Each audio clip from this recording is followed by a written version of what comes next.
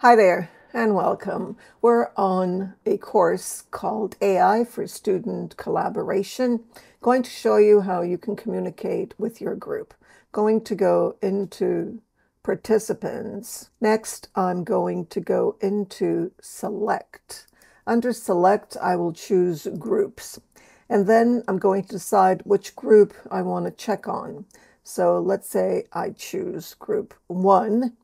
So let me do that now. So I've chosen group 1. Next, I'm going to apply filters. Once I apply filters, I'll get a list of all the participants.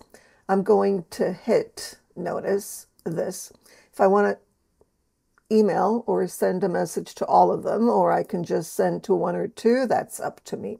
But next, I'm going to go into the bottom here. And I'm not going to choose, I'm going to go straight into send mail. And the reason is that you've got a rich editor in send mail and you don't under choose send a message or a note. So let me click on that. And next I'm going to go into wait for that to happen.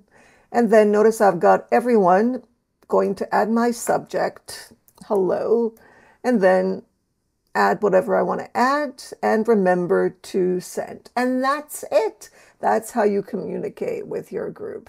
Let me know if you have any further questions on Moodle, groups, or anything related to teaching online with AI. Thank you.